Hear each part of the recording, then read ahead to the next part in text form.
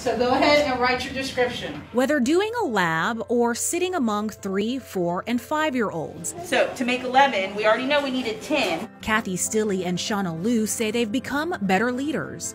It's important for parents in the community to see that teachers aren't just delivering instruction in the classroom, that we're part of the environment, that we're part of the decision making that goes on in the school. Teachers are leaders, especially for their students and for other teachers. That teachers are leaders is the driving force behind the district's Teacher Leadership Academy. We have Thanksgiving, we have Christmas. Both Stilley and Liu are graduates of this professional development program, which just welcomed a brand new cohort. The end goal is to develop teachers into change agents who can not only better lead their students, but also step into leadership roles among their peers and in their school community. When we were developing this program, we were looking at what high-performing countries were doing successfully, and we wanted to replicate that in a way that not only recruited those teacher leaders, but retaining them through cohorted professional development. Working together, collaborating together only serves to improve student outcomes, school culture, retention within our profession. The program lasts over a 2-year span with teachers in the same cohort meeting for 14 full days.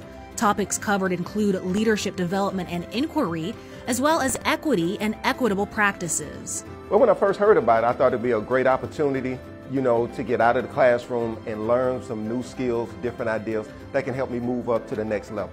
The same reason we invest in our children, we invest in our teachers so that the growth, the learning, the education that we provide to students can continue to blossom.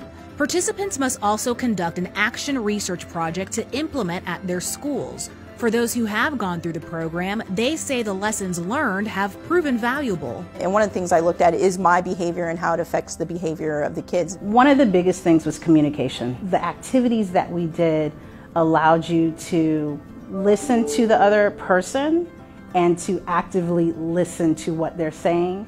And for those going through it now, they're hopeful that in becoming better leaders, they'll shift their school's culture. I think it's a great way to elevate yourself so that you in turn can elevate others, no matter what level you are at. I think all teachers should want to take away from this a way to build a better culture at their school, because it starts with the culture. Once you build an environment where everyone is working together as a cohesive unit, then it trickles down to the kids.